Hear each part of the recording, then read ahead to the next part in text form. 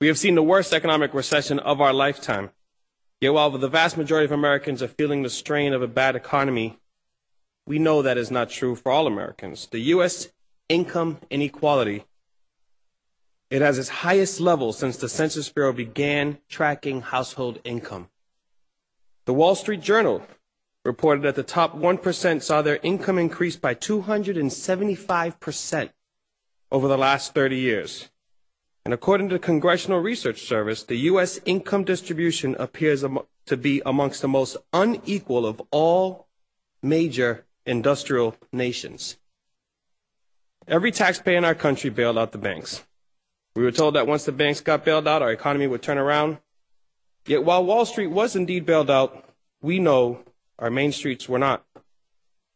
The number of foreclosure petitions, the first step in the process for a lender taking a property, rose by 35% in 2012. Americans need loans to buy a home, to sustain and open a small business, to buy a car, to go or to send their kids to college. For better or worse, we are a credit-based economy, and we're seeing the harmful results today of banks not investing in our communities, and I believe it's time, and that something does have to give. As an at-large member of the City Council, I have the honor of representing the entire city. I see the effects of our economic realities in the neighborhoods that we all represent every day. We know small businesses are having a hard time staying open, never mind expanding. And we know many that are closing. We know that men and women in the trades are suffering massive unemployment. Some up to 50% are unemployed today. We know that many Bostonians are looking for work, struggling to pay their bills.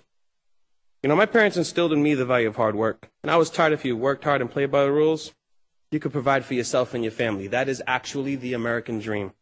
However, the dream is getting more elusive, and now more than ever we must organize for economic justice. It's with that in mind that I filed the Invest in Boston bill, which at its core simply says, as a city, we will only invest in banks that invest in the communities we represent.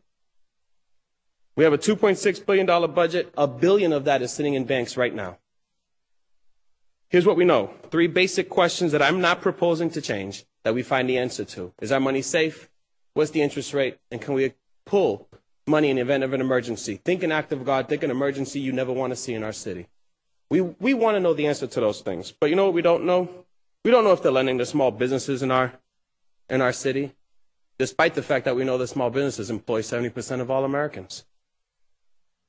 We don't know if they're a part of the foreclosure crisis or solution.